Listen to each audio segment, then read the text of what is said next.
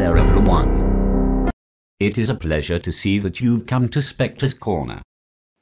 I'm sure you're wondering where Alfie may be. Well, don't worry, he's just taking a small break. He's giving me the opportunity to try this out. I hope I don't disappoint.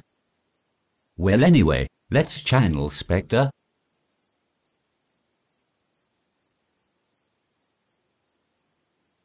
All right, I think I may have gotten him. Spectre, sir, you are on the air. Oh, hey everyone. All of you that are not new to Spectre's Corner, I say welcome back. To all of you who are new, including my little host here, I'd like to say welcome. All right.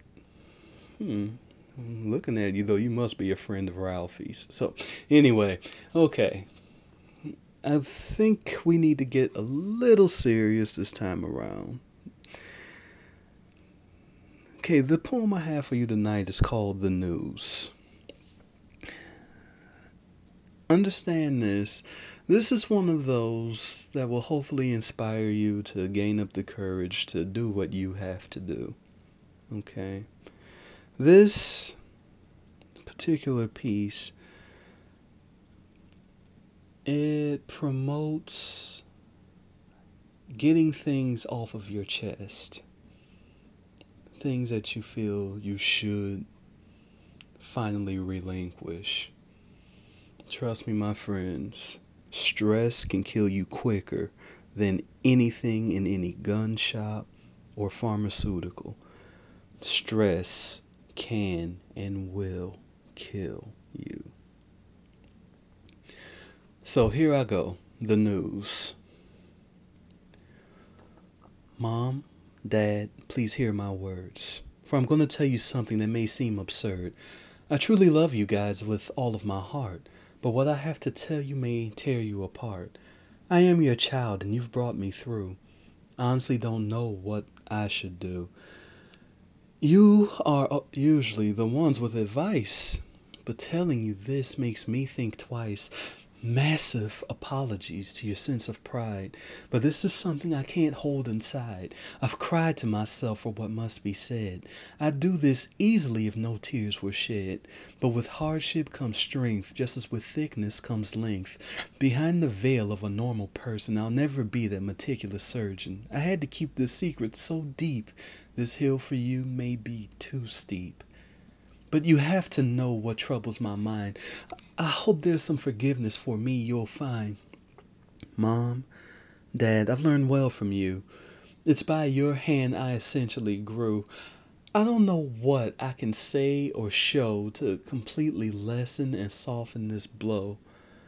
I know you love me because you display it. I know there's nothing for me to do but say it. What I have brought here upon you this day is the undeniable truth that I am gay. I love someone and they care about me. The bond between us no one else can see. Mother, Father, I need you to talk. I feel so alone on this lifestyle walk. Please don't shun me, for I'm still your son. With the looks on your faces, I know you're stunned. Can we get past the fact I love my own sex? I'm sorry I didn't turn out the way you'd expect. I know that you care, but this is a bit much. I'm afraid you'll pull away if I reached out to touch. I sat up and cried about your pending reaction. In your working, I'm sure this is a major distraction. Your tempers may flare and be spicy or mild. Just please remember I am still your child. Nothing has to change unless you see it so. I reside in this house, but if I must, I'll go. You've seen what I've strived to be, normal in the eyes of both you and me. These feelings I have just cannot be fought. It's like being the struggling fish that was just caught. I wriggled and turned and tried to free my mind, but in doing so I ended up in a much tougher bind. You used to smile at me and call me your son. We used to play games that were so much fun. I am still that child that you raised. I'm afraid this news may have you dazed. Look, guys, I truly do love you dearly, but pretending I'm straight just makes me weary. Your eyes is all I care about now. I don't give a damn about how I look to the town. Both of you are my parents and friends. I just hope that you'll be the same in the end.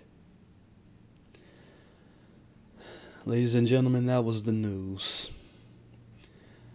I hope it helps you make that final decision to finally tell a person something that you know needs to be said.